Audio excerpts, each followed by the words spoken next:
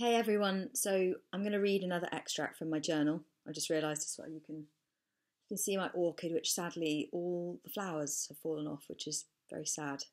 But apparently that's normal, and hopefully more flowers should come. But yeah, bless it. Anyway, I'm going to read the next extract in my journal, which is dated Wednesday, the 31st of July 2019. So I'll start.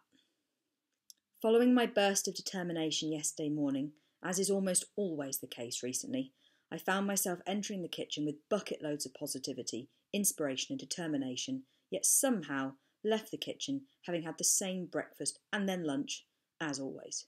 It's so frustrating, and yet also just so bloody natural. Restriction has become my habitual go-to behaviour, and no matter how determined I feel and how much I think, right, that's it always just seems to fizzle out when I'm actually at the point of picking or making something. Dinner was a bit better, but I know that I'm going to have to push a hell of a lot harder if I'm going to actually get out of this stupid rut. This morning hasn't exactly been a smooth running one, but bless Andrew for refusing to accept my bullshit and continuing to call me out every damn time.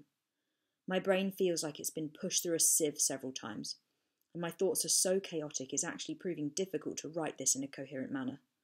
Basically, this morning, having spoken to Andrew last night about how much I need to change things up, I'm going to win, and how much I'm going to win this battle, he presented me with a Fox's chocolate biscuit at 7:30 this morning and asked me how much I actually wanted recovery. Simple choice, right? A delicious chocolate biscuit and a positive step towards the rest of my life, or another notch on anorexia's win post and a high five to my future going to crap. Ugh. I was there for an hour, and still no fucking biscuit was eaten. I could feel Andrew's plea, I could see his disappointment, I could feel me screaming to have the bloody biscuit, but on top of all that I could hear that bitch of a mindset with a smug little half smile and twisted claws saying, it's too early for a biscuit, chocolate would feel really claggy in your mouth right now, just go and have a challenging breakfast instead. You can have a biscuit whenever you want, just not now. On and on and on and on. Stupid, exhausting, bullshit, logical reasoning that is absolutely absurd yet frustratingly real, and all because of one pissing biscuit. Just typing this makes me feel crazy. Have the damn biscuit. Yet I know that if I was back there again right this second, the outcome would be exactly the same. I suppose what I'm saying right now is that despite a huge part of me being resolute in my determination for full recovery, that part of me is sufficiently ingrained that Emily struggles to push to the fore, and anorexia is firmly in the driving seat. And this is where recovery is hard.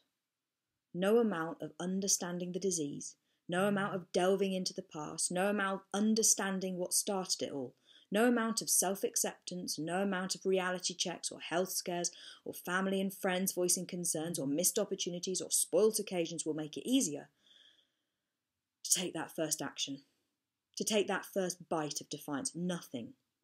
That is always going to be damn horrific, and it's that first, oh my God, that I need to pursue.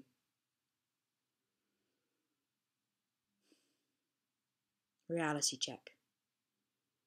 If that bite, that meal, that snack is never going to happen, then my recovery is never going to happen.